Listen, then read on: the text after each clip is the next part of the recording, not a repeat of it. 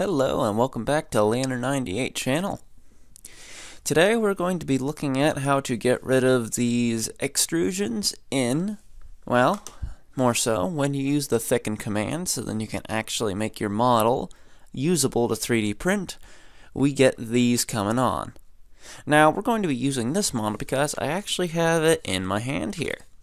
Now, I did not do this tutorial yet. This is something that I just thought about and I gave it a shot and it worked, but it is going to it's a little troublesome and we'll come across that then later. But this is the Crown Vic, and basically there's two ways of doing it. One, you just leave it and then you sand it like I did. No idea if I'm showing it because the face cam actually doesn't show up till I'm during editing, so it probably is awful.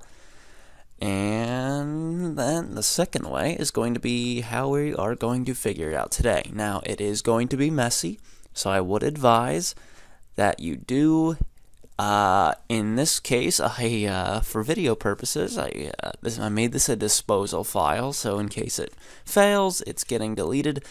But if it works, it's probably getting deleted anyway. So make sure you file save as, just in case we ruin it. Because it sucks having to lose a model and having to restart. Or ruining it beyond belief. So make sure you file save, and let's get into it.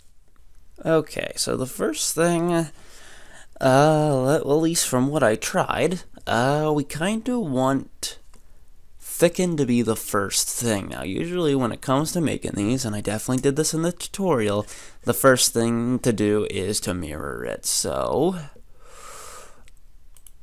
okay, so it looks like it doesn't kill itself when I do that, so that's okay. We're actually going to go back to flat, because I tell you what, oh boy. We're actually going to do this backwards, so we are going to delete Thicken. We're going to delete subdivision, and we're going to delete mirror.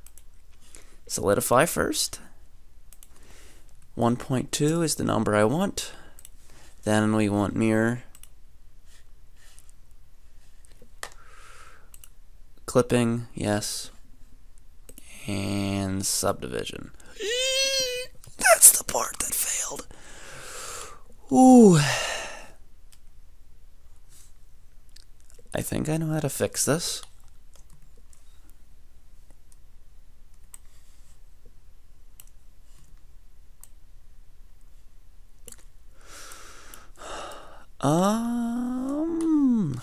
This is why I made this a disposal file. Let's see.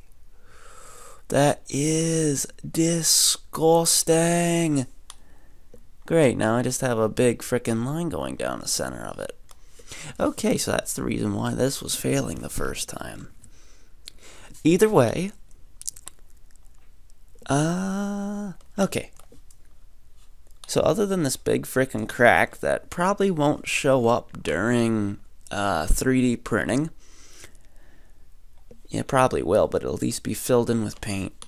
Okay, so what we're going to do is the apply button, which basically you get one shot at this. That is why we are making this a disposal file. So we're going to save this and we are going to hit apply. Now once you hit apply, you cannot go back and change it. Now you might be able to hit the Control Z to bring it back. However, that's dangerous. Doing any Control Z when you're not in the tab function here is dangerous. Okay, so basically what hitting apply allows us to do, oh my god, that's disgusting.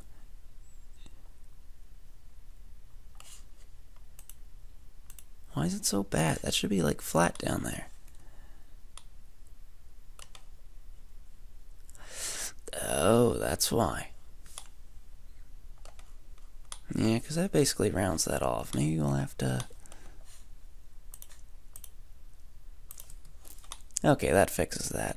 Okay, either way, now that we applied the thickness constraint, what we can do is we can now actually modify the thicken, because beforehand you can't modify any thickness. So what we want to do is we want to, let's not hit that, move this out of the way, because basically this thickness is being caused by the headlight right here. So what you want to do is move it.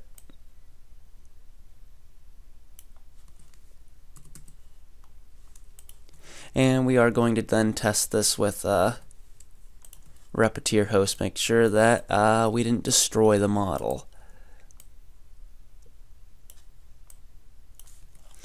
Okay, so we got rid of, and because it's mirrored, it does it on both sides. Now, there was something, or maybe not. Thought there was something sticking up. Okay, gotta fix a couple other things. Oh, that's why it made everything so round. It's because, yeah, once you apply the thicken, it's a pain, I understand. However, now that we're doing this,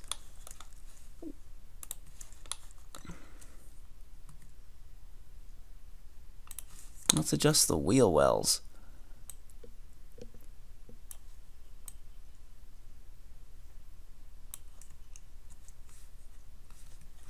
That looks much better. I can do that over here too.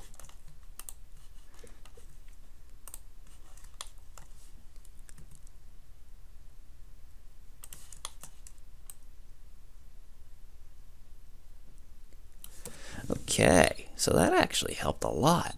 What about in here? So that we can smoothen out the hole.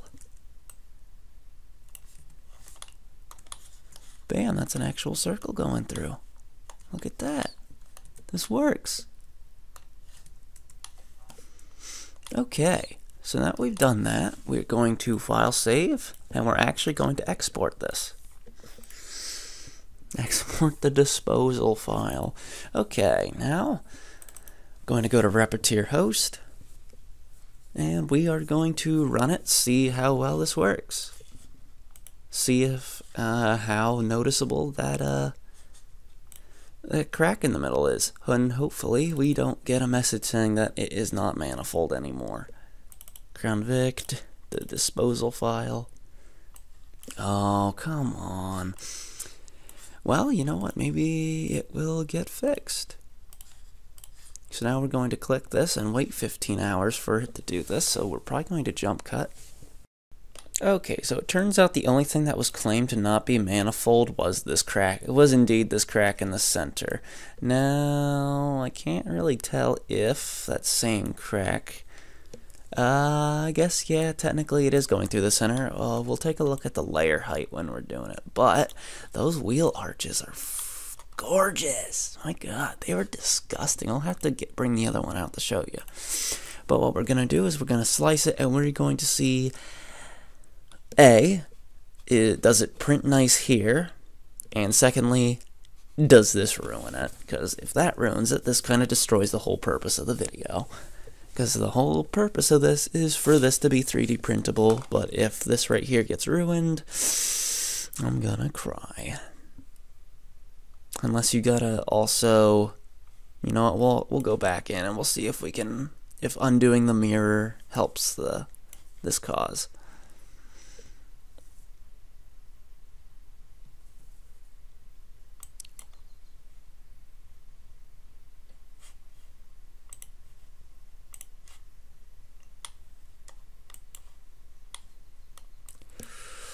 I mean, it connects.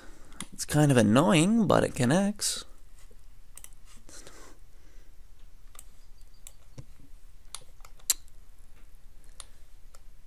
Okay.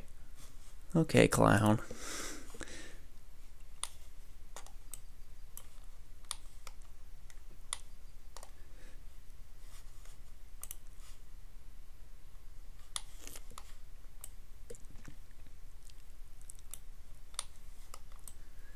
I mean, it works. Let's go back. We'll have to delete it because once you do the fixturing, what if we turn that off and we apply the mirror? Nope, I still get that.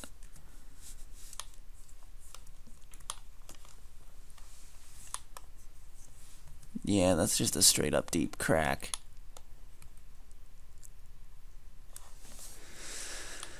I mean, if you want, you can always go and fish it out, but control Okay, it brought it back.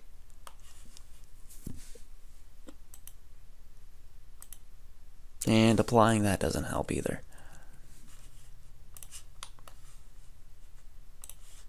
And I gotta load that back up. But either way, we figured out that it works. We just get an annoying crack going down the center, which will fill with paint. It's a pretty minute crack, and I'm sure you can easily fill it with paint. So yeah, that was that. We finally figured out how to get rid of the annoying stuff here. Now we got a new annoyance, but what can you do? Not really much. It's because of the subdivision when you apply the thickness. And that's why it did this down here. It was rounding that because of the thickening. So I don't really know any way around that. Unless maybe you were to apply.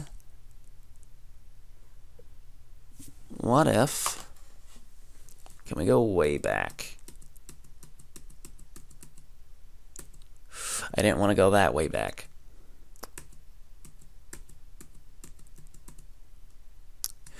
Okay, we were able to go way back.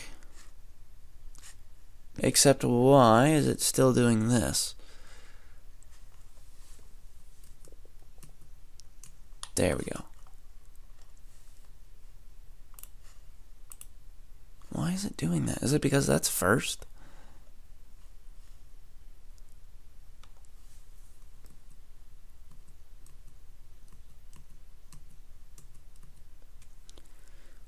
Okay, well, we're gonna go this far back.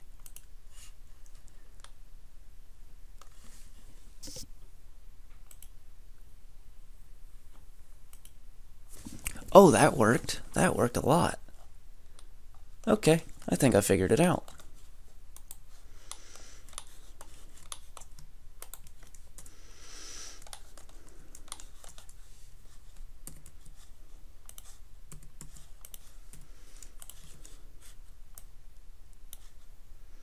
Oh, there's more.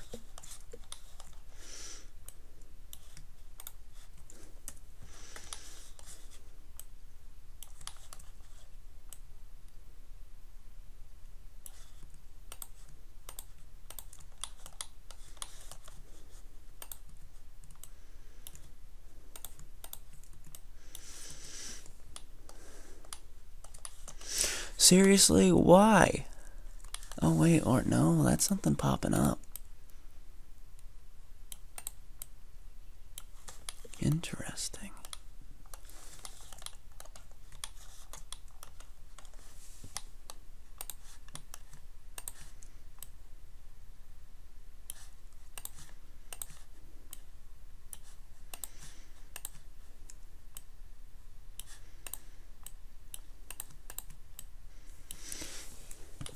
Okay. That means I gotta do the wheel wells again. Save. Export.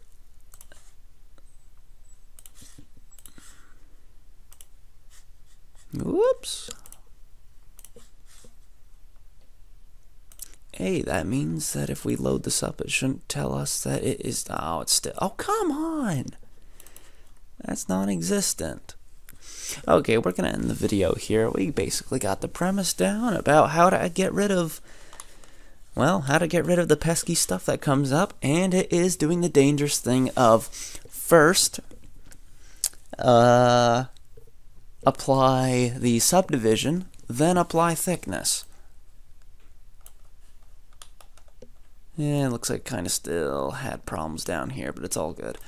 Alright, so, hope you enjoyed the video, and if you did, please hit the like button and subscribe if you're new to my channel.